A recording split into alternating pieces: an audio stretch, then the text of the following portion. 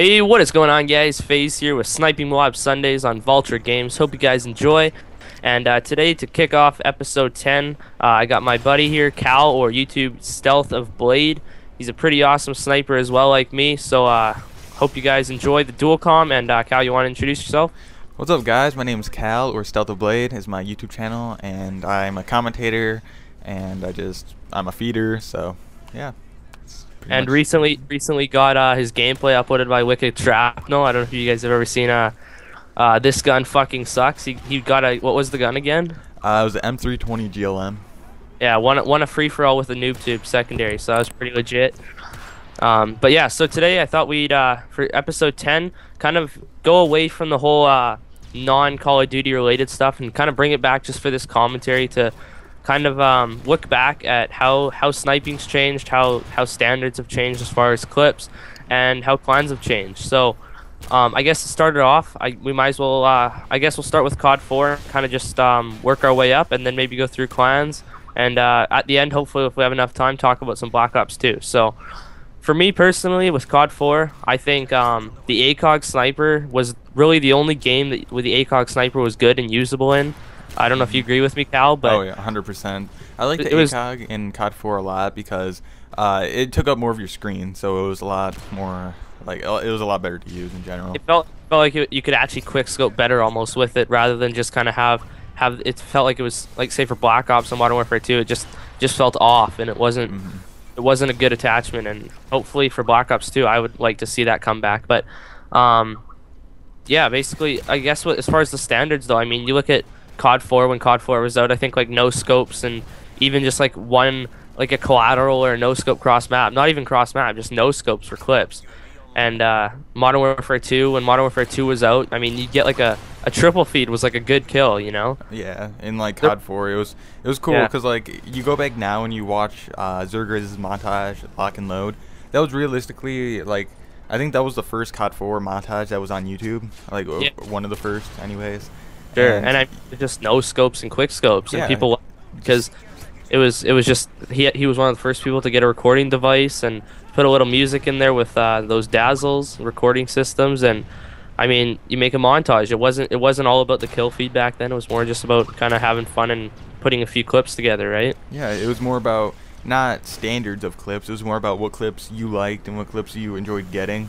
But now it seems like you're required to get at least a quad feed or triple or insane stuff like that, rather than just getting clips that you have fun getting. Yeah, having fun getting that maybe look cool. That's maybe, say, like for me, I'm not gonna lie, I'm not the best sniper, not the best kill feeder. I'm the leader of a clan, but it's kind of an understatement because I'm not good at all at actually getting clips. But I mean, I'll play World at War, and even like this week, I got a quick scope, like black scope collateral, pretty far away. I saved that. I'm not gonna lie. It's not a quad feed, it's not a triple collateral, but I think it's cool, and for my subs, they seem to like my montages just with cool clips, and I kind of hope it's too bad it didn't stay that way. And I like the idea of getting like unique clips and like cool clips that are out of the ordinary, because let's be honest, a lot of people nowadays are just getting bored of the regular quad feeds and triples, and it's like, okay, maybe when people get like 11-mans and like 6-mans and 7-mans and quads and 5-man collats, that's pretty cool. But like the regular quad feeds and stuff, people get bored of that. So what I like to do occasionally is I like to like put on different classes that's like, I got a quad feed with a under barrel shotgun attachment. That's a cool clip to me.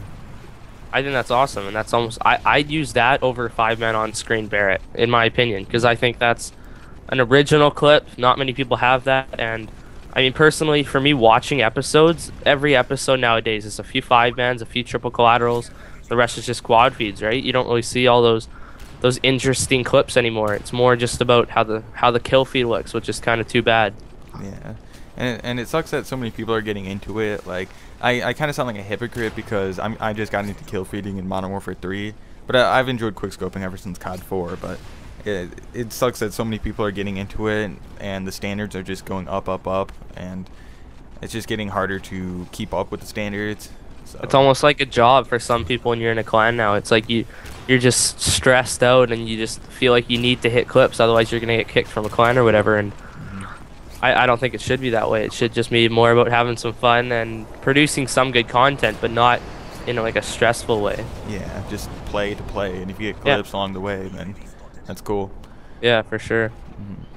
So yeah, from COD 4 to Modern Warfare 2, there wasn't too much of a change with kill feeding. It was mainly still just, you know, Yeah. triple feeds. But I'd say it really. I mean, Black Ops 2. I mean, sorry, I should say Black Ops 2 as in TOO. Black Ops as well, I guess. Even that. I mean, you have those select few YouTubers that really made it big because they were one of the few that really started getting kill feeds and getting quad feeds and stuff. But even in Black Ops, I mean, I was talking to you. I think it was you and a bunch of other people. I mean, we all were just telling stories of our first ever like single quick scope montages, right? yeah, You're playing Black Ops, you get an L96 quick scope, save that. You get another one in the same game, save that. Collaterals were like, holy crap, I got a collateral for me personally in Black yeah. Ops. And Black I Ops mean, was tougher clads. That's exactly. Made my first ever single quick scope montage. Got some likes from my friends and stuff, but I mean now you post that and you'll just get like 50 dislikes and you'll get all these trolls saying your shit and whatever. But yeah, Modern Warfare 3 was really the game changer. As soon as that game came out, it just started being incredible. What people were doing, you know? Well, it started out in COD 4. It was just like, you know, collats, you know, just 2 kills, 3 kills, and then as it escalated, like I think Modern Warfare 2 was like the first you started seeing some of the first quad feeds like becoming the standards, and then you move into Black Ops, and because Black Ops is still hard sniping, it's staying at quad feeds. But now since we're coming into Modern Warfare 3, I've heard a lot of people say this, and I don't really agree, but then again I do. But people are saying that the standards are gonna jump up to 5-man feeds. So For Modern Warfare 3? yeah.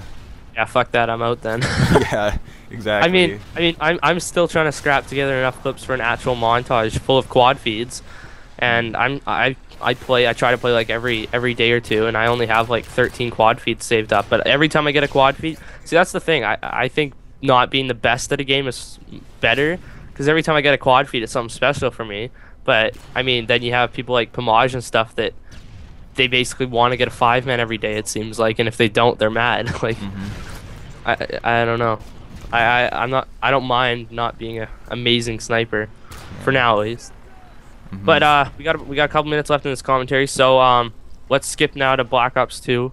So we were talking. I think we were going to talk about this at the start of the commentary, but along with the standards thing, I don't know about you, but I personally hope that the sniping, it's a positive and negative, because I like sniping in Modern Warfare 3, but at the same time, I think if they kind of bring the sniping and the how it's balanced and the challenge of it back to Black Ops standards, like if they make it harder to snipe, harder to do all that stuff like they did in Black Ops 1, I think that would kind of almost restart the standards, not completely to like collaterals and no scopes, but I think people would be given a chance to kind of all start at the same time to go kill feeding and whatever, right? You know? Yeah, it would definitely make the standards take a step back. So yeah, because I mean, right now, if it's anywhere as similar to Modern Warfare 3 or easier to snipe in Black Ops, I mean, people just won't be able to keep up. The standards are just going to be so unbelievably high that it'll be impossible to start a clan, say, with your friends and without getting hate, or